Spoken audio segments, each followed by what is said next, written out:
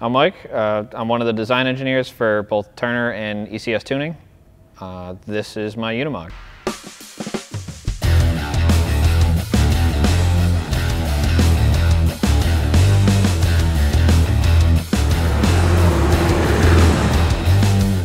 I was the weird kid that always asked for tools for Christmas. So I asked for a welder for a few years and finally got one freshman or sophomore year in high school, and I had never welded before. So at that time, I was playing with like go-karts and like tractors and stuff, like things that were usually broken and free that I could get and then just, you know, kind of cobble together to make something different. I did that with like my first off-road rig. I had a Toyota 4Runner that was pretty beat and did a bunch of stuff to that, like 1-ton axles and 38s, and ran that for a long time, and then everything was hacked together and pretty shitty, so I sold that and got a Land Rover and kind of did the whole process again. And then it's transferred into this. This is a 404 Unimog. So it's, I think, 55 to just about the early 80s they made these. A Unimog is kind of a weird design. Like the engine and trans are mounted together, and they are, you know, it's mounted on rubber bushings at the back and then like a pivot kind of leaf spring shackle at the front. They articulate from frame twist. So everything's riveted, everything is allowed to flex. And because of that, nothing's solid mounted. So that's why the engine stays stationary, the frame twists around it. Same with the cab. There's only 2 solid mounts at the back and then 1 rubber bushing pivot at the front so that the frame can twist around it without breaking the cab. And then the bed's the same way. There's a bushing at the front and the back and then a solid mount in the center. So that's how you get all your articulation for off-road stuff while still having a decent payload from the springs. The other, you know, main draw to these Unimogs is they have portal axles. So normally, you know, your wheel's bolted to either end of the axle, all your gearing's done in the differential. These are similar, except there's a gearbox on the end where the wheels would be that drop it both down and give you more gear reduction. So the axles are significantly stronger and you get a ton more ground clearance. As far as the bed goes, it's, you know, all fabricated steel tubing around the outside. There's 3 tailgates, all of which are easily removable. My whole plan behind this was to have no tools to utilize any of it, like to remove tailgates or open anything. So I made these latches for this rear one. Both sides, you can kind of just open these, and then it folds down. And then I've got just traditional tailgate straps here, but you can undo these.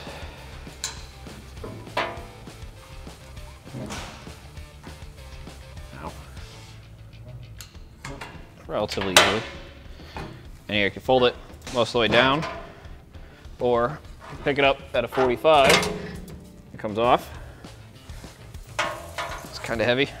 These pockets, they're all just reese hitch sized, like a traditional hitch.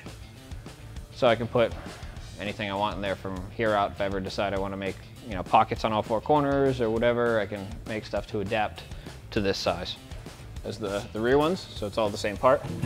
These lift off. And then, whoops, these go on like that. So dirt bikes and 4-wheelers are just walking into whichever. So normally, like the doors come off these easy like a Jeep, but you don't have anywhere to put them. Same deal as a Jeep. So I've made little mounts at the back, just the same, basically the exact same hinge. So I can drop the doors in and then close them up against the back so they're not in the way or anything. This one I had to put a little hole. I did a little dimpled eye hole here because the little keyhole for the driver's glove box in the door. So I can not die coming down this. We got 4 snaps here. A wing nut up here. And same on the other side.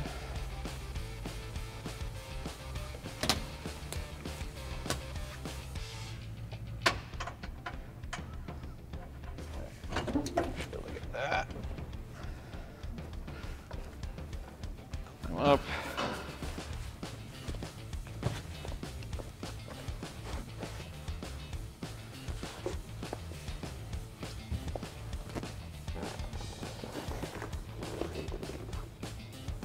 the center of the hub is a step on these. That's why the front wheel looks a little different than the rear wheel. It's actually something that just bolts on to 3 of the lugs. And that's what you use to just hop up into the thing. So there's also a handle on either side to get in. There's a gray handle here, a gray handle over here. It's pretty simple in here, but it took a lot to get here. So it's just, these were all 24 volt originally. I converted everything to 12 volt, and there's different gauges now because back in the day they used a very oddball size. I don't recall what it is now, but these are the normal, 2 1/16 inch gauges, but the hole was actually bigger in the Unimog dash originally. So I made this adapting kind of bezel piece. I had plasma cut out.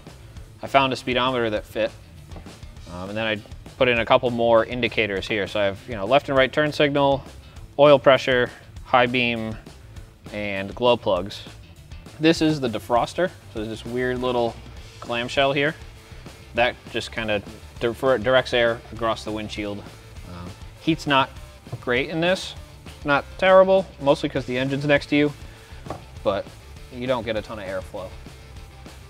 I've got just a turn signal, just a universal thing here.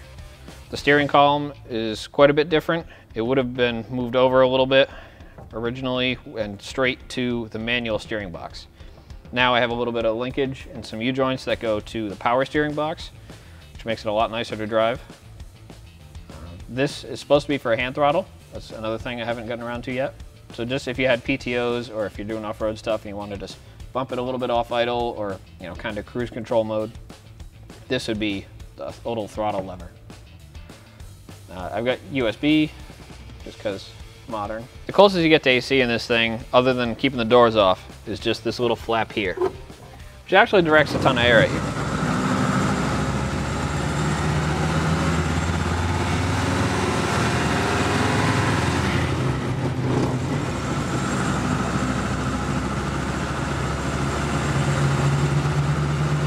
The transmission is one of the most difficult things to figure out on this, and it looks pretty simple because there's a bunch of levers in there, but as far as shifting is concerned, there's 2 that you really care about.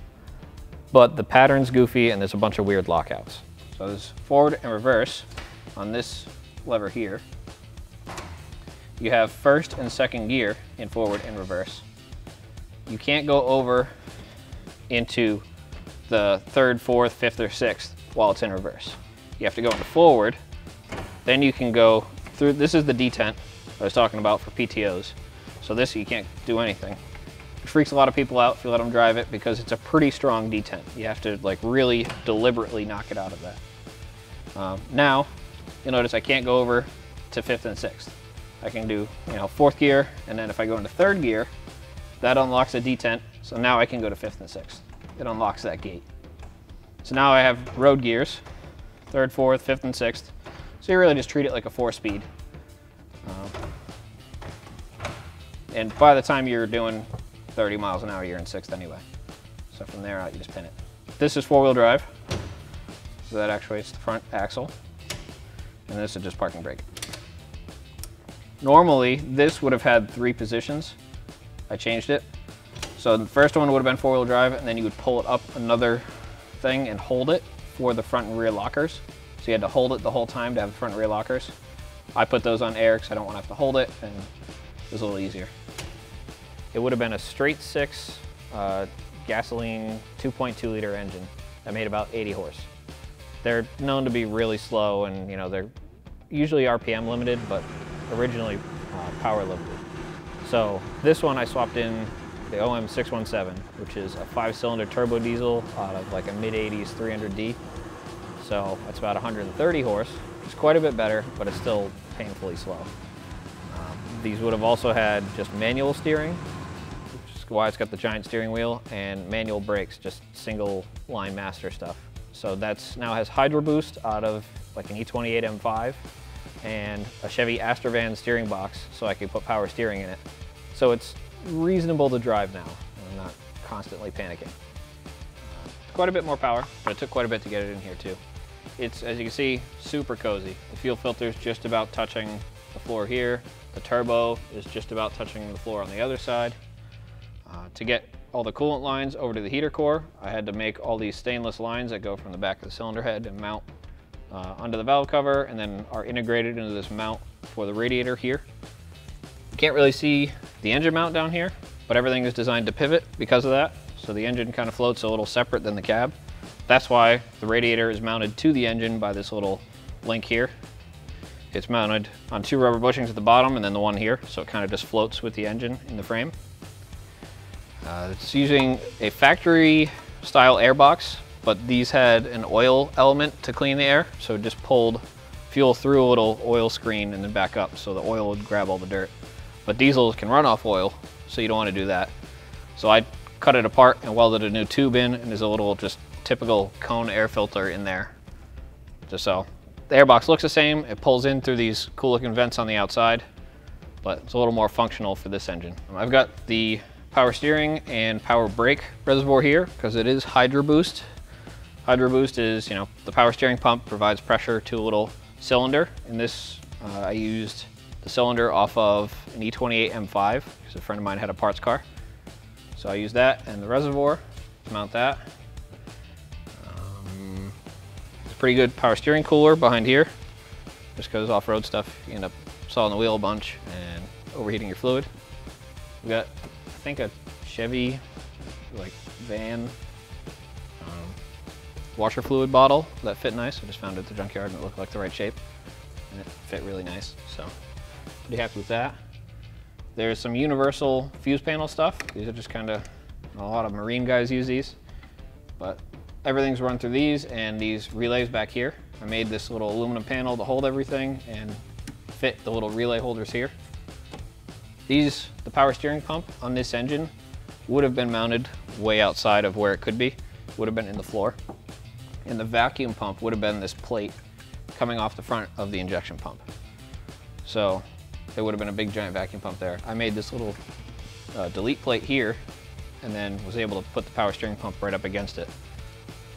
Kind of cut down on some of the use of space. There's really nowhere to put anything. Down here is a York air compressor. It's basically the AC compressor out of anything from 60s to the early 80s. Mine's out of actually my old Audi. These are an oiled AC compressor, so they can't run dry on oil. It's not like the normal stuff now that uses refrigerant as the oil. So you can run these and just compress air without them grenading. All right, so you'll see, the telltale giant Mercedes emblem on this. This is actually reproduction, so it's actually plastic, but the metal ones are $1 million now. These are actually the metal original kind of side pieces here. I powder coated these. These are a newer H4 style headlight into the original buckets. I pulled all these buckets apart and powder coated them. So there's a million little pieces in there that are all in good shape now. If you know these 404 Unimogs well, you'll notice this one looks a little different. There's 2 positions you can mount the bumper. If you had a winch, it would mount way out here, or you can mount them up close with these brackets. So I did that, as well as cutting, I think, 4 inches out of right here and narrowing them a little bit, just because they look like a huge mustache on these and I couldn't stand it. So I took 4 inches out of either side of those. The fenders were in kind of rough shape a little further in. So I cut, I believe, 2 or 3 inches out of those and moved those in a little bit as well, which in my opinion looks a lot better, and it's still not in the way of the tires once it flexes out.